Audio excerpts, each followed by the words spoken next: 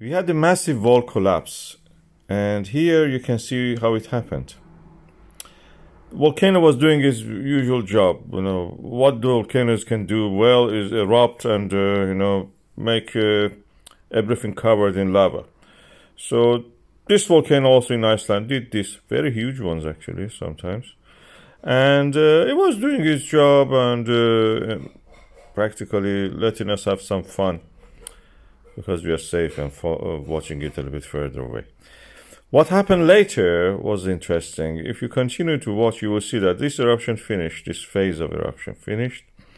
The walls of the volcano was glowing, it was gooey, and then suddenly one stream, second stream, and it looks something strange. One stream appeared after all of that, continued. You could see the outline of a block of rock, and under it became empty. The lava was falling from under it, and this lava was, some part of it was solidified fresh, some part of it was older rock wall of the crater rim, and this also was brought down by that.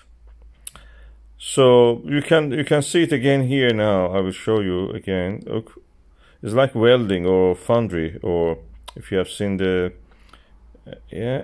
iron smelting. A big chunk cracked.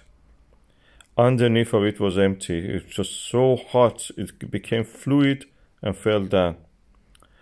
And it didn't end there. It just was continuing. Another big chunk also fell.